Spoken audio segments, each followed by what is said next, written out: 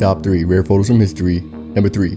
Dropping bombs used to actually mean a person was dropping them. This is over 100 years old technology. Get up in a plane and drop the bombs by hand. But also, other objects like nails would rain down at high speeds to penetrate helmets of the enemies. Number 2. And just a year later, giving a good look as the past repeating itself. A boy just staying in front of a downtown Seattle movie theater, which was closed from the public gathering proclamation because of the Spanish flu. It's interesting that humans are pretty much just the same throughout recent history. Non-essentials not working, sickness flare-ups, masks, and death will continue to come and go as it pleases, no matter the best doctor's efforts or crazy conspiracy theorist reasonings. And number 1, photos have strictly been prohibited inside the US Supreme Court while it's in session. That's why it makes only 2 pictures, the only ones to exist. In 1932, German photographer Erich Salomon faked a broken arm to sneak in the camera and take this photo. And the only other one is just 5 years later. A young woman cut a hole in her purse, they hid a camera taking this picture. It was published in Time magazine and spread far and wide. Yet, the young woman was never actually identified, and at this point, most likely never will be.